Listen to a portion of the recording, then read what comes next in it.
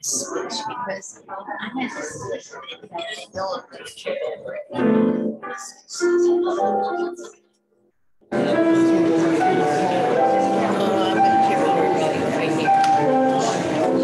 I stand up, I'm going to share it. Yeah, there's more here.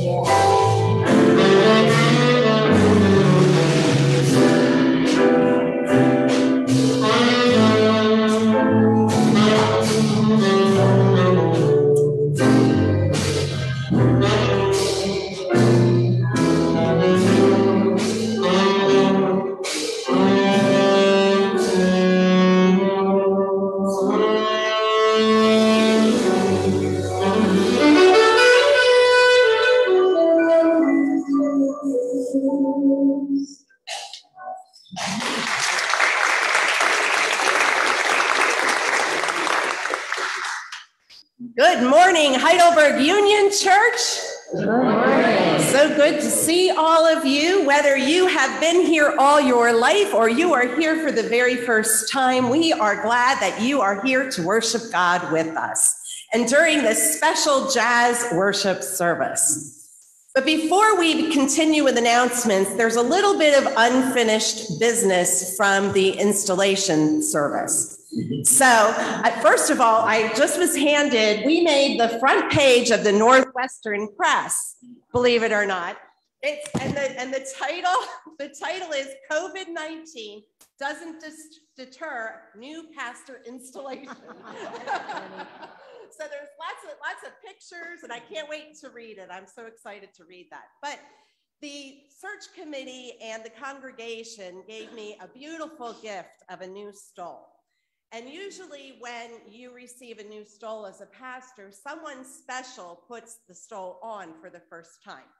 So because it's coming from the congregation and because my passion and my love is children, I would like to invite any children that are here to come forward and put the stole on me.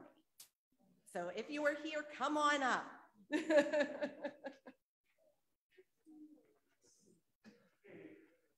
Come on.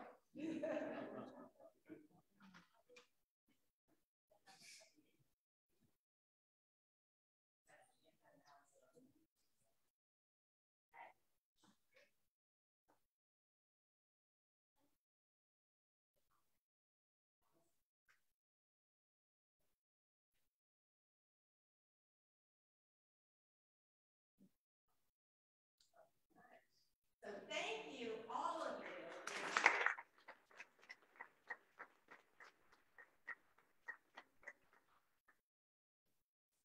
So now on to our announcements. Our last conversation church will be this Wednesday evening at 6:30. It is outside, so please bring a chair with you. That will be our last Wednesday evening worship service. There are lots of meetings and other activities starting with the fall, so please check your bulletin and your newsletter for all of those important dates. Faith formation for all ages. Yes, that means there is an adult class in the works. Will begin on September 11th. Not sure if the adult class will begin that same day, but it is in the works. So watch your bulletin for more information. And we will be accepting new confirmands, sixth graders that are ready to be confirmed. There will be a meeting on September 18th at 9 a.m. So spread the news about our new program that's starting. And next week, we will be doing a blessing of the backpacks and devices. So if you are a student or a teacher, or if you want to bring your phone or your computer or your laptop to be blessed for work, please bring those items with you next week. And I have a busy day today. I will be representing the Penn Northeast Conference and the ELCA at Pride this afternoon. So if you don't have anything else to do, go on out to the JCC. It should be a great afternoon. Some people news that I have, Terry went to be with God on Wednesday. His services will be private, so please keep his family in your prayers. And Dale is back at Fellowship Manor. He is out of the hospital and back, so please keep him in your prayers. But that's all that I have. Do any of you have an announcement you would like to share?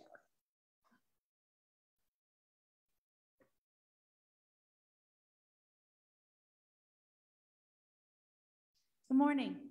Just a brief announcement. Our Porch Fellowship, we have two more coming up in the next 2 weeks.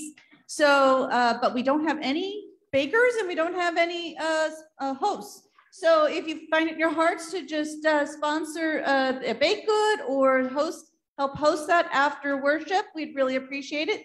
The sign-up sheets will be outside at the Porch Fellowship after the service. Thank you. Did we put them out?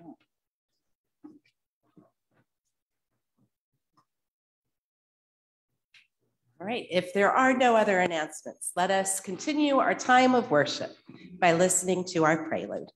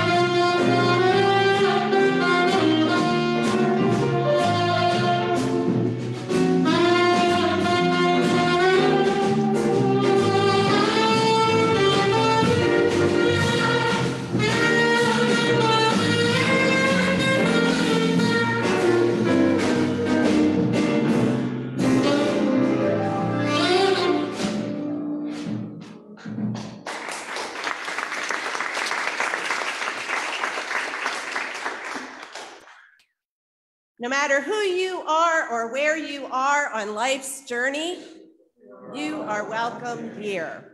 Whether you are young or old, you are welcome here. Whether you are male or female, you are welcome here.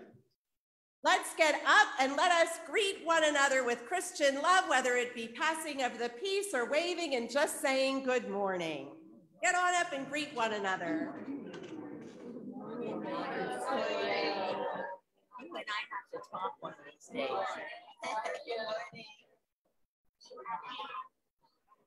Good morning. I've been meaning to call to see how he was doing. How are you doing?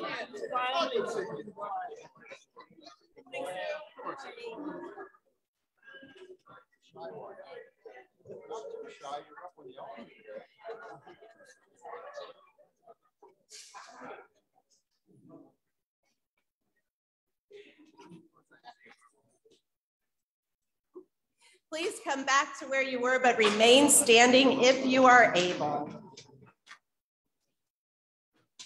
May the Spirit move you during this time of worship. May you connect with our God in new and exciting ways, and may you be transformed. Amen. Our opening hymn is, I Want Jesus to Walk With Me. I forgot to make it. If you haven't been here before, if you haven't been here before, the lyrics of the bulletin are right there. Don't use the hymnal, including the hymnal, the lyrics of the bulletin. We're gonna sing along with the first verse. We're gonna sing with Tom to the melody, and we're gonna solo. So you can't sing with us anymore. When Tony comes back in, that's when we'll sing again. And it'll just be a second.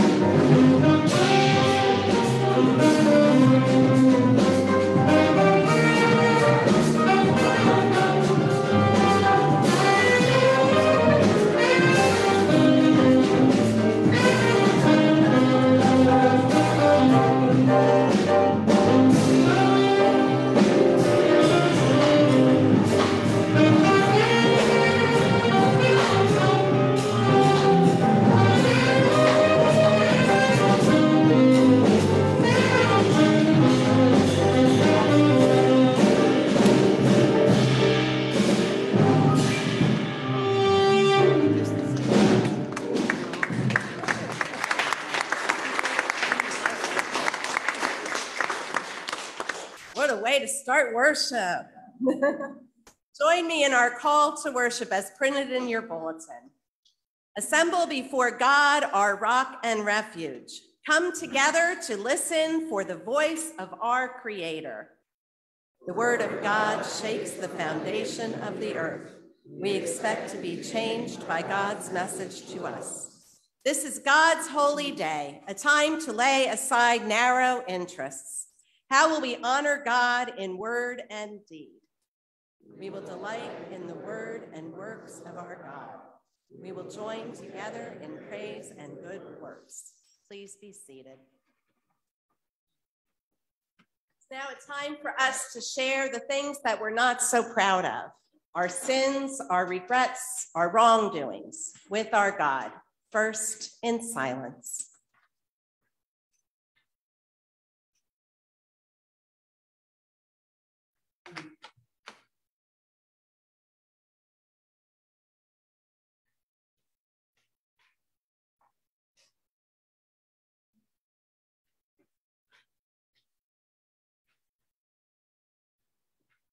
And now, joining our voices together, we bow in awe before you, powerful God. We have forgotten that you are in charge of the earth. We have neglected the siblings you have called us to love. We want them to conform to our way of doing things rather than reaching out to them where they are. We would rather ignore them than feel obligated to help. Sometimes we would rather continue our own crippled existence than call on you for help. Oh God, we need your mercy. Amen. Our God is a God of wholeness, of restoration, of new life. And through Jesus Christ and the power of the Holy Spirit, we are indeed made whole, made new, and loved. Amen.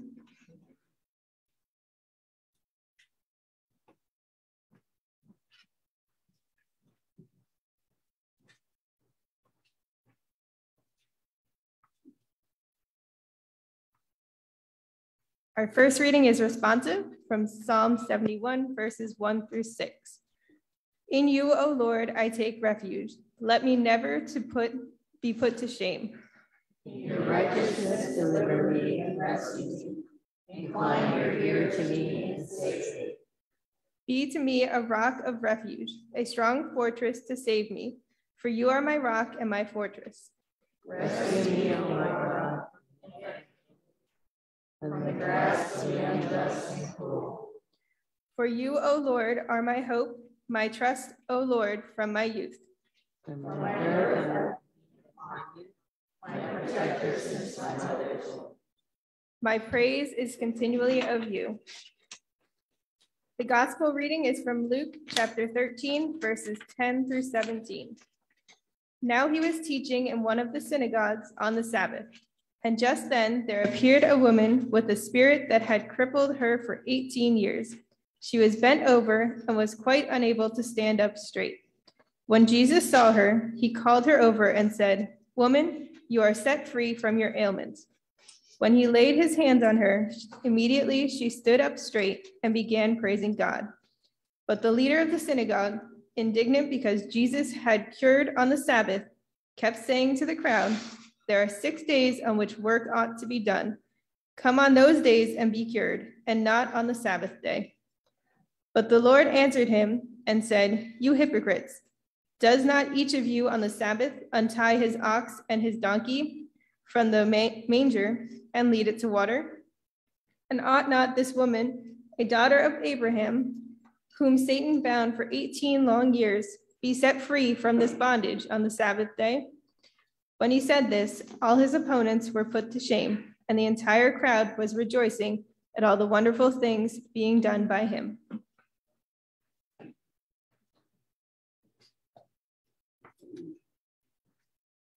Will all the children come up for our children's chat?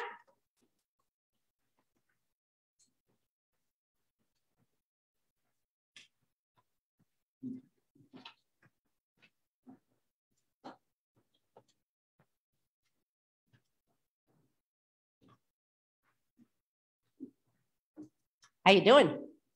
Good. Are you having a good week so far? Yeah? I have a question about weeks. Can you tell me all the days of the week? Do you know all the days of the week? So what's one of the days of the week? Which day do you like to start on? Some people like to start with Sunday and some people like to end with Sunday. Should we start with Monday maybe? Let's call Monday the first day of the week. What comes after Monday? Tuesday, and then what comes after Tuesday? Wednesday, and then Thursday, and then Friday, and then Saturday, and then Sunday, right? So on those days of the week, there are different things that we do, right? So you do the same thing every single day of the week, or are your days different? Yeah? So what's something that you do on a Monday? Like pretend you're in school already, okay? Like what would you do on a Monday if you were in school? Do math and do art. That's good. Okay. What else might you do on a Monday if school is back in session? What would you do when you got home? Maybe some homework? Might have some homework to do. Do you have activities on a Monday night that you do? No, Monday. Okay. Monday's clear. Sometimes. Okay. All right. What about Tuesday? What would Tuesday be like? You'd be back at school, right? Yeah, you'd be back at school and maybe you'd have a different subject, right? Maybe gym. Yeah, or English class, maybe? Oh, okay. And then what would you do when you got home? Eat dinner. I'll eat dinner and then I do some art. And then you do some art, yeah? Maybe homework again, right? Okay, any Tuesday night activities? Do you have anything? You have soccer on Tuesday nights? Okay, so we know on Tuesday nights we do soccer. All right, then I'm gonna jump ahead. What about Saturday? What is your Saturday like? Sometimes on the winter of Saturday, I go snowboarding. You go snowboarding in the winter. That's cool. That's a fun thing to do. What else do you do on a Saturday? Sleep in? Oh, I like to sleep in. What else do you do on a Saturday? Do you maybe take a walk or go to a park and play? Yeah, maybe some sports, maybe some games. If you're a dancer, maybe some dance events, right? Okay, so Saturday is kind of like, you know, a fun day where you get to do things that you don't usually do during the week. And what about Sunday? What do you do on a Sunday?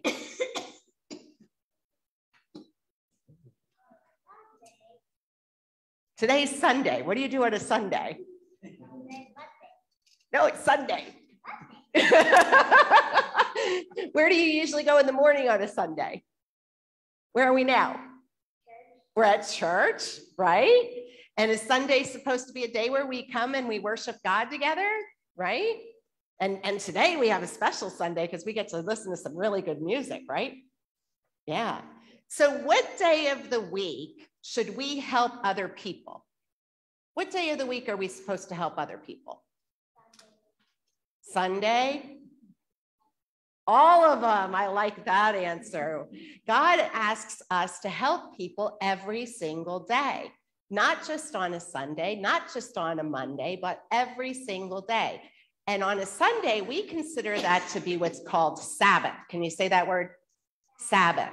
That means a day of rest. But just because we're supposed to rest and be refreshed, does that mean we're supposed to not help other people if they need help? Yeah, we're supposed to help them even if it's Sabbath day, right? And that's what our scripture reading was about today, was about Jesus helping someone on the Sabbath day. And Jesus teaching us that when somebody needs help, we should help them, even if it's on the Sabbath day. Okay, so let's pray together. And will you repeat after me? Okay. Dear God, thank you for teaching us to help others all the time.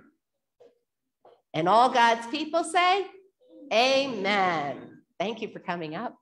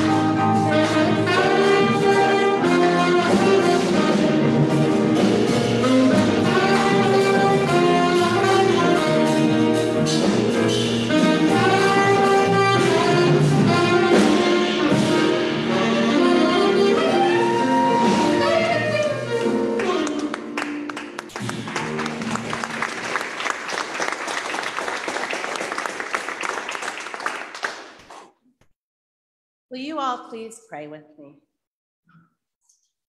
Gracious God, may we feel your presence among us. May we take the time to quiet ourselves, making room for your still speaking voice to be heard and to touch our lives, even through words such as these. And may we open up our hearts as we listen for you and be transformed. Amen. So this morning we are worshiping with some amazing jazz music by Patrick and the band. And we thank all of you for being here and for sharing your gifts with us this morning, your gift of music. I don't know about you, but when I listen to an awesome band like this, I just want to stand up, raise my arms, and dance. It just fills my soul. And I can't help but sway to the music and tap my toes, and I even want to start clapping most of the time. Whenever I'm feeling worn down, Music helps me to feel better. When my spirit is tired, music puts me in a better place. It helps me to feel the energy of the Spirit in this place and in my life. It comforts me and it gives me hope. It really, truly lifts my spirit, gives me hope and joy. And what a better way to worship. And in the scripture reading before us today, Jesus is in worship. Jesus is at the synagogue and he is teaching and preaching. And I envision a huge crowd being there to listen and hang on every single word. I imagine a church full of all different people from all over the place, all there to worship and to learn and to grow and to feel closer to God. And during this worship service, a woman comes in, perhaps late. We don't learn a lot about this woman. We don't have a lot of answers. We don't know what brought her to the synagogue that morning. We don't know if she went every single week to worship. We don't know why she was there. We don't know what she was looking for. We don't know how old she is. It was 18 years, but that doesn't really tell us how old she is. We don't know if she had a family, if she had children, a husband. And we don't know for sure what this ailment was that she had. Jesus called it an ailment. But was it a physical ailment or was it an ailment of spirit? Because we know our mind, our body, and our spirit is all connected. So was it a physical illness or was it her spirit that had brought her physical body low? We have more questions in this text than we have answers. We just hear that it is a woman who is bent over, that the spirit had crippled her for 18 years and she wasn't able to stand up straight. This woman who slips into the worship service, perhaps unnoticed by everyone except Jesus. Jesus sees her and her pain, and he calls her over to him, telling her that she is free from her ailment. And then he lays his hands on her. And immediately she straightens up. I imagine her arms went up to the sky. I imagine that praise of God that she gave. For this woman for 18 years was bent over, but now can stand up straight. And the first thing this woman does is praise God. This woman who didn't ask to be healed. This woman who we don't hear a word about her faith. And yet Jesus takes the time to heal her. How many of us have been like this bent over woman, holding on to things that weigh us down? Perhaps we are bent over with health concerns, depression or anxiety. Maybe we are weighed down with stress, responsibilities that seem to pile up and that we just can't get ahead on.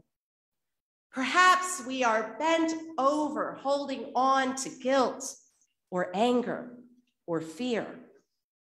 Maybe we are weighed down by the injustices of our world, or by the way we see others being treated, or by the way others treat us. Sometimes it might seem as if we carry the weight of the world on our shoulders. And that is an enormous weight that weighs us down. What would it be like if Jesus set us free? What would it be like if we allowed the light of Christ to lift our spirits, to heal our brokenness? And to me, what better day to be lifted up, to let go of our burdens and to praise God than on the Sabbath day. Yet the synagogue leader wasn't too happy about Jesus healing on the Sabbath, a day that no work was to take place. And sometimes he gets a bad rap for this. But yet he was trying to honor God. He was trying to be faithful. He was trying to do the right thing. Yet he was holding on to these laws, these ways of being that were a different understanding than what Jesus would have us know. And Jesus reminds him of what the Sabbath is truly meant to be. The Sabbath is a time to be healed, a time to be set free, a time to be restored, to rest, to renew, and a time to honor God with all we say and do. And what better way to honor God than by showing love for others? Sabbath is about healing. It's about rest and restoration when our spirits are meant to be lifted up, when the energy of the Spirit is meant to transform us. It's a time to honor God and experience hope and joy. And so in our worship service this morning, we take time. We take time to be restored, time for us to let go of our burdens, those burdens that weigh us down every day, even if it's just for a moment. It's time for us to be able to stand up straight, to allow Christ's love to fill us, to make us whole, to refresh us, and time for us to praise our God together. But before we continue praising our God, I'd like you to just close your eyes for a moment. Think about something that's weighing heavy on your heart, whether it be a burden or a feeling, a health concern. Feel that weight. Feel that weight and ask God to let it go. Ask God to take that weight from you. You might have to ask God over and over and over again, but allow yourself to feel a little lighter. Allow yourself to feel the love of God surround you. And if you're able, I invite you to stand up. Stand up. Stand up refreshed. Stand up renewed, restored. Stand up knowing that you are loved by God and God lets these burdens go. Count on God. Amen. Please be seated.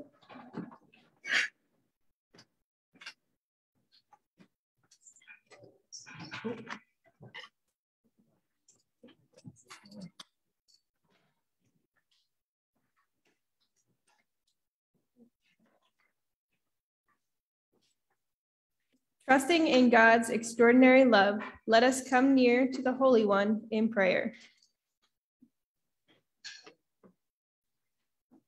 You crown your church with steadfast love and mercy. Guide us continually in our baptismal covenant to strive for justice and peace in all the earth. Use our diverse gifts in service to the whole people of God. Merciful God, Receive our prayer.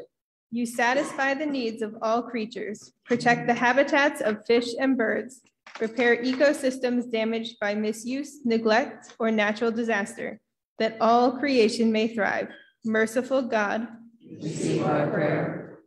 you make your ways known to all people. Inspire the rulers and leaders of nations with your compassion and mercy.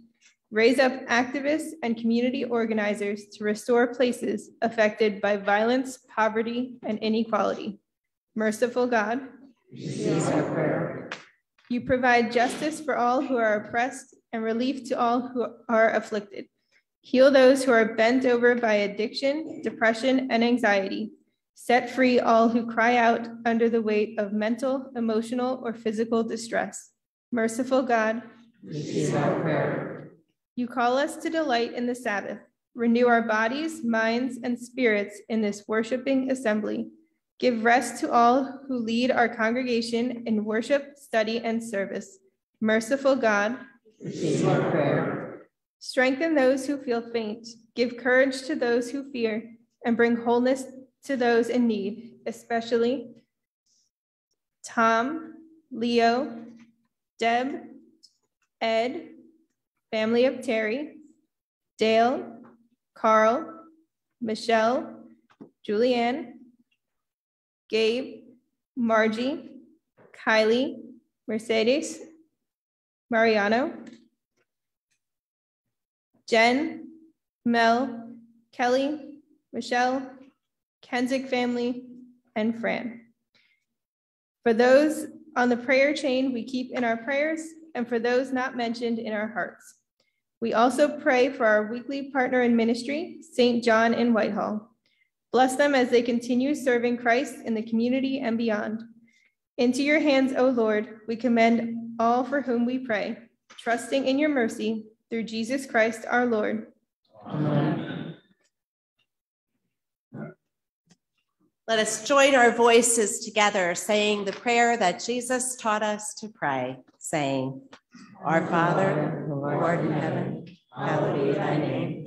Thy kingdom come, thy will be done, on earth as it is in heaven. Give us this day our daily bread, and forgive us our sins, as we forgive those who sin against us. And lead us not into temptation, but deliver us from evil. For thine is the kingdom, the power, and the glory forever. Amen.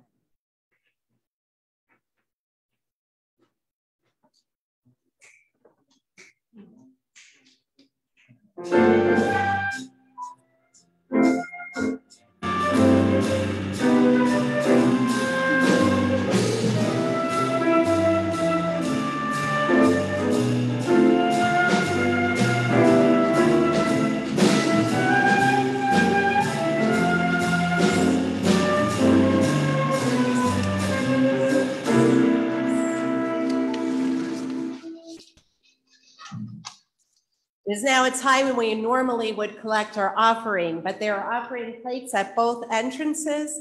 If you haven't had an opportunity to give back some of what God has given to you first, please do so after the worship service. And if you're worshiping with us online, we now take Facebook donations, so please feel free to click that donation button if you feel supported by this ministry.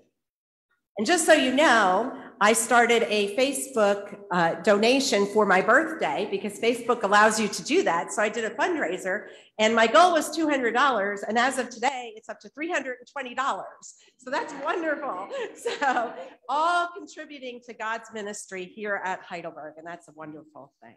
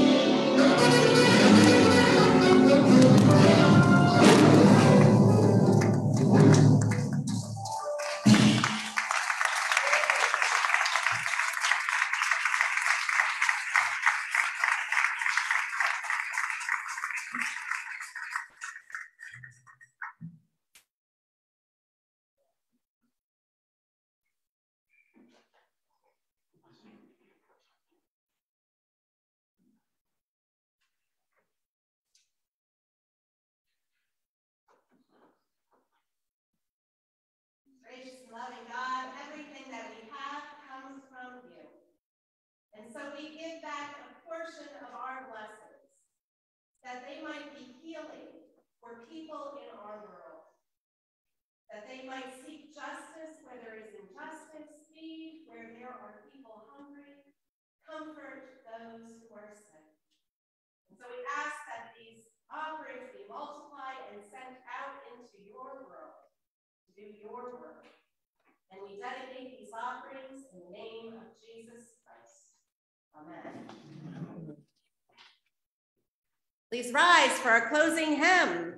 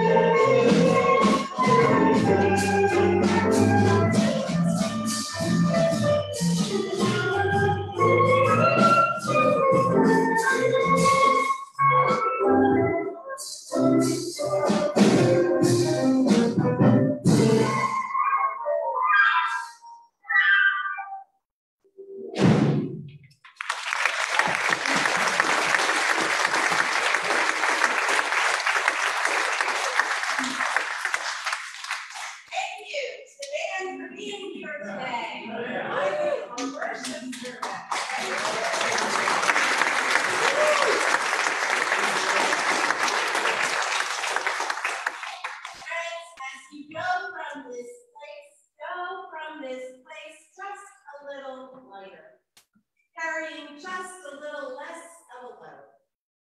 Letting it go and letting God carry it for you. Go from this place knowing that you are loved and embraced and cared for. I know. Amen.